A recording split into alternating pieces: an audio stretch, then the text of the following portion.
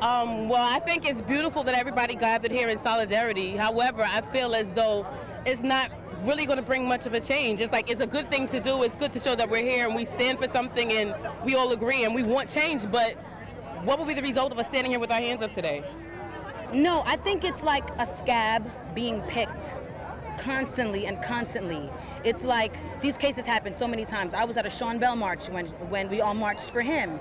Just a few weeks ago, Eric Garner was killed. There was a young man shot in LA 2 days ago in his back, and he was unarmed, African American. Over and over and over we see these things happen, and I think that we become numb to them, we heal, and we move on. And with this Mike Brown thing, it was just like so blatant, so brazen, and we're really upset. And it calls for something. And even if it means posting on social media, coming to a rally, it's something. And when you feel helpless, you want to just do anything that you possibly can. So.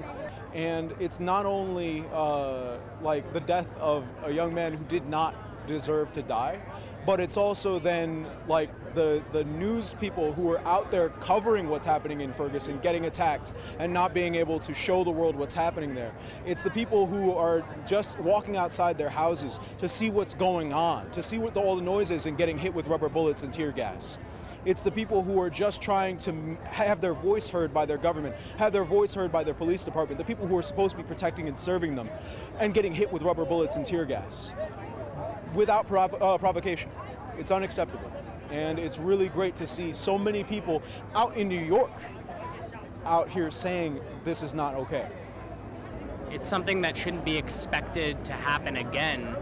It should just be assumed that it can't happen again.